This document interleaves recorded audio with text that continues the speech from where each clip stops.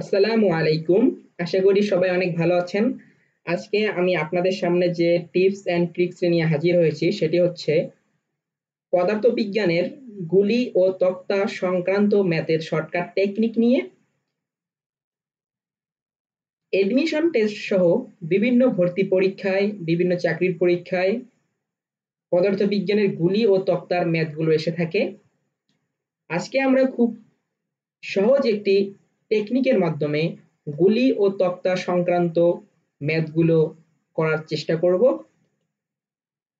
প্রথমে আমি এখানে যে ম্যাথটি রেখেছি সেটি হচ্ছে একটি গুলি কোনো তক্তার 9 সেন্টিমিটার ভেদ করার পর গুলির বেগ অর্ধেক হলে গুলি আর কত দূর গিয়ে থামবে।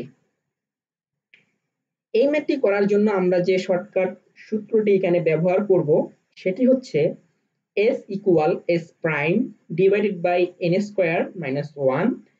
এখানে s দিয়ে আমরা বোঝাচ্ছি গুলির বেগ অর্ধেক হওয়ার পর গুলিটি আর কত দূর যাবে সেই দূরত্বটাকে। h প্রাইম দিয়ে আমরা বোঝাচ্ছি প্রথম অবস্থায় গুলিটি তক্তাকে যতটুকু ভেদ করেছে সেই দূরত্বকে। আর n দ্বারা আমরা এখানে যেটি বোঝাচ্ছি সেটি হচ্ছে n হলো বেগ, প্রশ্নে যা করা হবে আমরা n এর মান ঠিক তার উল্টো লিখব। এখানে প্রশ্নে বলা হচ্ছে গুলির বেগ অর্ধেক করা হলো, এখানে গুলির বেগ অর্ধেক মানে 1/2, এটাকে উল্টিয়ে আমরা লিখব 2। একইভাবে প্রশ্নে 1/3 বা 1/3 দেয়া থাকলে আমরা সেটিকে উল্টিয়ে n এর মান লিখব 3।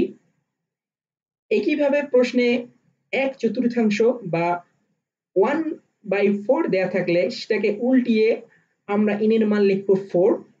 তারপর সেটাকে আমরা বর্গ করে 1 থেকে বিয়োগ দেব। এই টেকনিক ব্যবহার করে যদি আমরা উপরের ম্যাথটি সলভ করি তাহলে আমরা যেটি লিখতে পারি সেটি হচ্ছে s সমান s প্রাইমের মান এখানে হচ্ছে 9 ডিভাইডেড বাই প্রশ্নে উল্লেখ করা আছে অর্ধেক, অর্ধেক মানে হচ্ছে হাফ, হাফকে উল্টিয়ে আমরা লিখতে পারি 2 স্কয়ার মাইনাস 1। এখানে ক্যালকুলেশন করার পর আমরা লিখতে পারি 9/3। পরিশেষে আমরা ক্যালকুলেশন করে উত্তর এখানে যে উত্তরটি পাবো সেটি হচ্ছে 3 সেন্টিমিটার। এভাবেই আমরা এই শর্টকাট টেকনিকটি ব্যবহার করে গুলির বেগ অর্ধেক হওয়ার পর গুলিটি আর কত দূর গিয়ে থামবে সেই দূরত্বটা বের করতে পারি।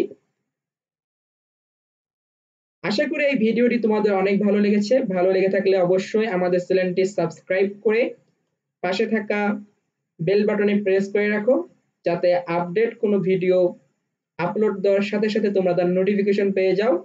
ধন্যবাদ সবাইকে এতক্ষণ ধৈর্য ধরে ভিডিওটি দেখার জন্য।